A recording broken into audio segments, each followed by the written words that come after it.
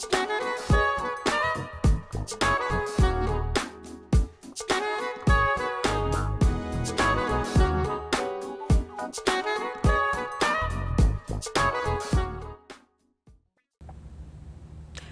and welcome to the Bronco Exchange. I'm your host, Dr. Shanessa Fenner, and today I have a very, very special guest. He has actually become a very, very good friend of mine.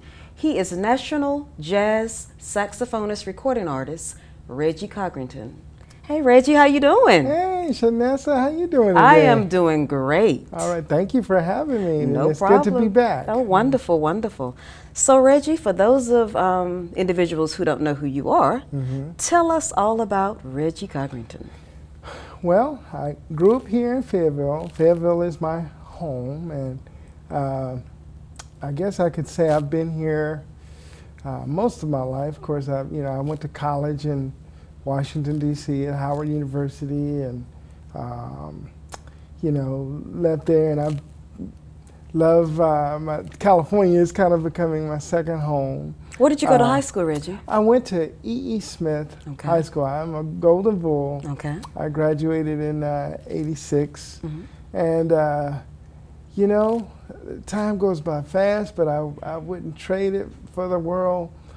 Something about Smith, just the unity and the love, and everybody says that about their high school, but it really, it gave me it gave me a good foundation, and I miss a lot of those days because back then when we were in school, we didn't have to worry about bills and responsibilities. Exactly. And all of those things, and I often find myself reflecting back on a few teachers and even some of my peers during that time that just made life fun. Yeah, even though I didn't think it was so much fun back then, but I realized that particularly as I've gotten older, everybody we meet in the course of growing up can have either a positive or negative impact on our lives. And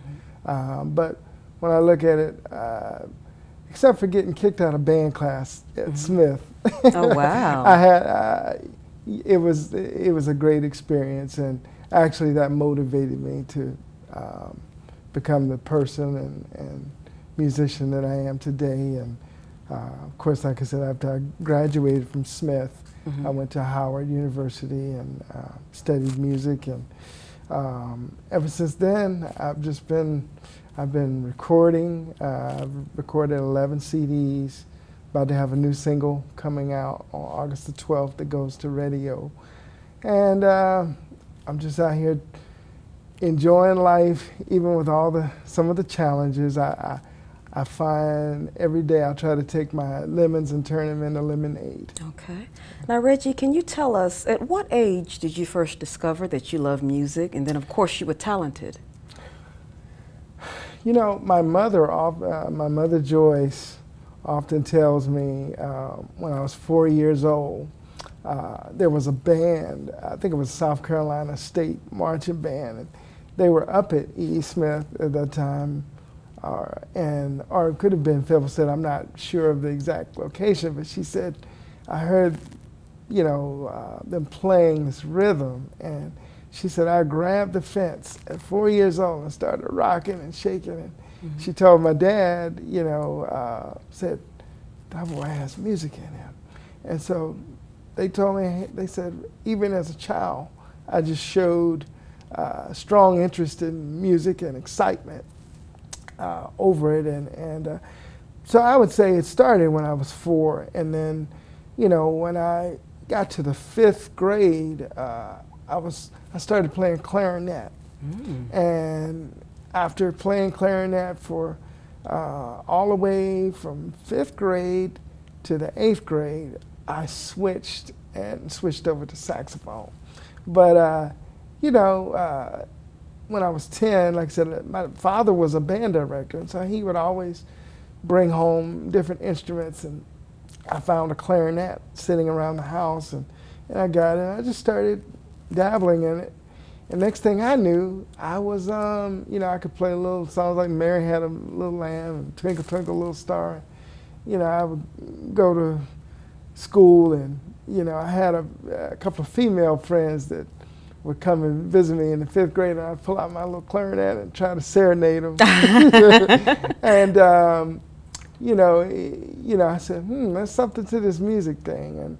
And like I said, I played, you know, from the 5th to the 8th grade, and then I switched to the saxophone and went to Smith, and, you know, got kicked out of band, 9th grade year. But that motivated me to become the player that I am today. And obviously, you know, it was a good call because, you know, it's taken me all around the world. And like I said, I've recorded 11 CDs and, you know, recording more and playing on other people's projects. And I just love what I do. I'm very passionate about it.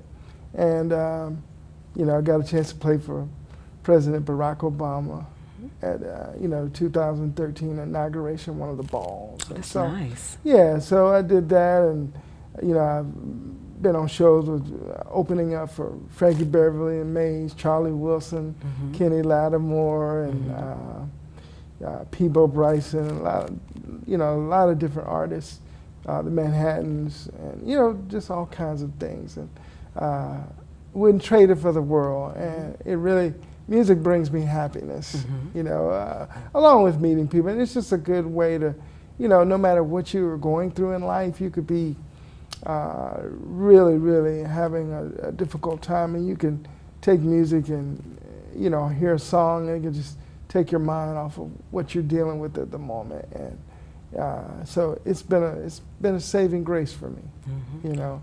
Okay. And hey, I'm just going, you know, as long as God allows me, I'm going to keep on playing. Although, you know, one time I used to think about never retiring. You know, you think about, oh, I'm going to do this forever. And, you know, of course, I still, you know, I'm going to do it as long as God will allow me. But as I've gotten older, I've realized, you know, what would I be doing if I wasn't playing music? Or, you know, once you reach a certain age, am I going to want to get on an airplane and travel across the country?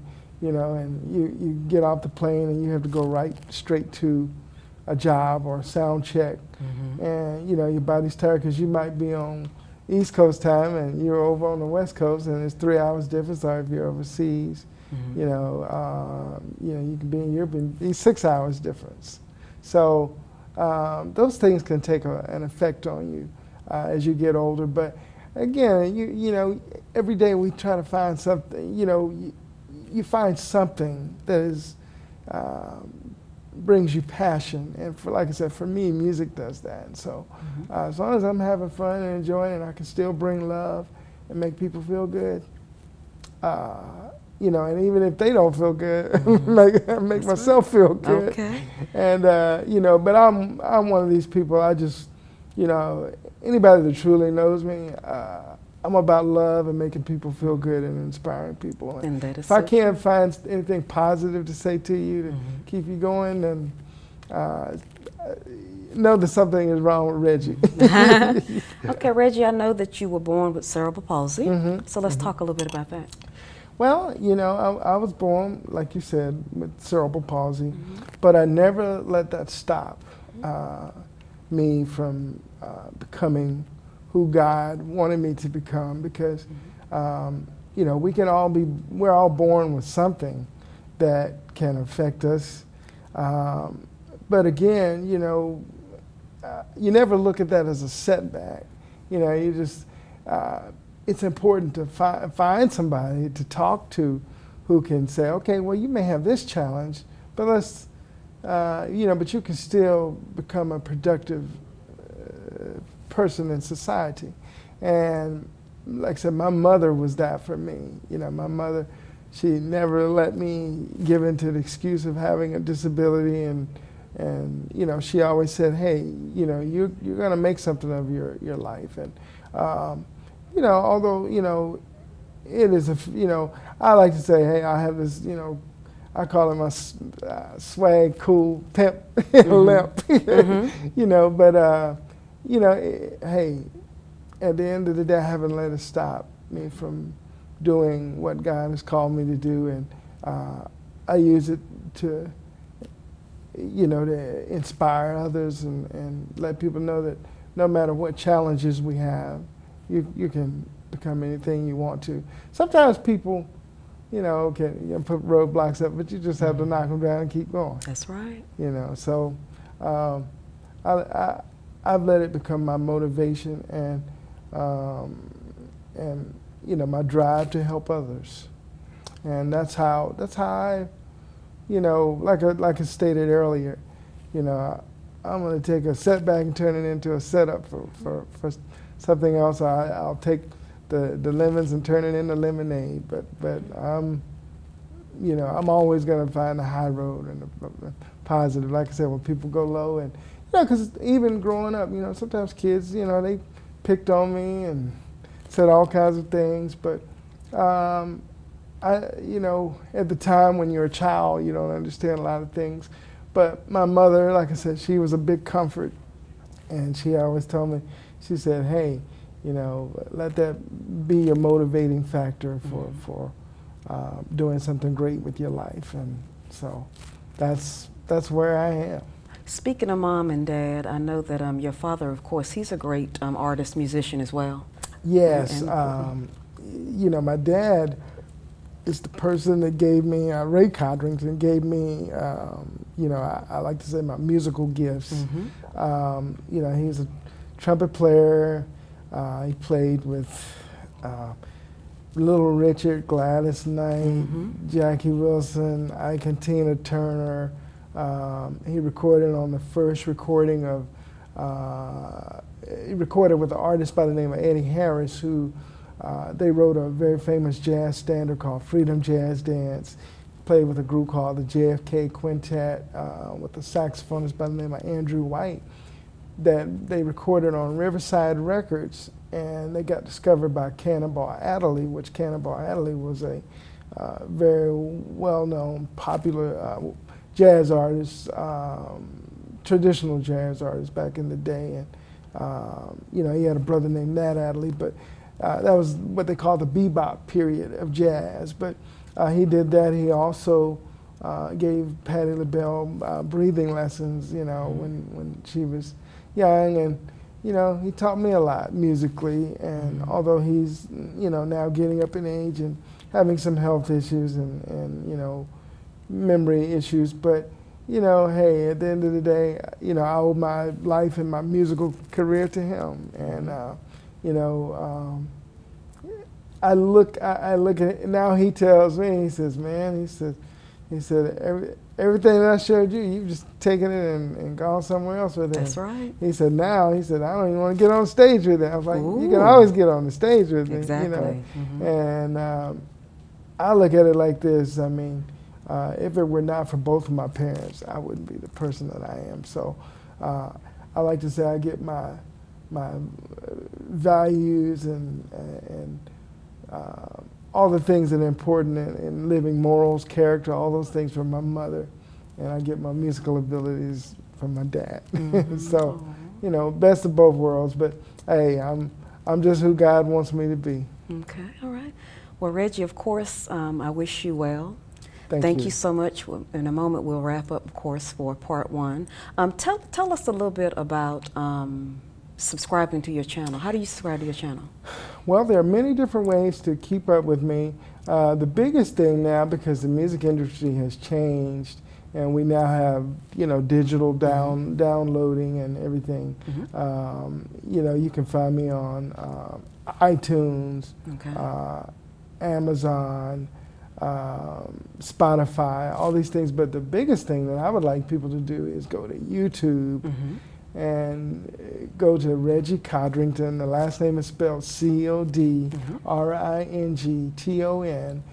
And you scroll, once you punch that in on YouTube, you scroll down, there's a little red button that says subscribe. Okay. People could just hit the subscribe button and share and talk about me with other people, and then maybe one day I can have 1 million views on something. You know? Great, all right. But a lot of times, you know, jazz is not as popular or smooth jazz, but as you get older, you're gonna find you're gonna want some music to mellow you out after a hard day. And you know, hey, it's just all about growing my fan base. So yes, subscribe to Reggie Codrington on YouTube. Well, thank you, Reggie. Thank you so much. And thank you, viewing audience, for listening and looking at the Bronco Exchange. I'm your host, Dr. Shanessa Fenner. Have a good one.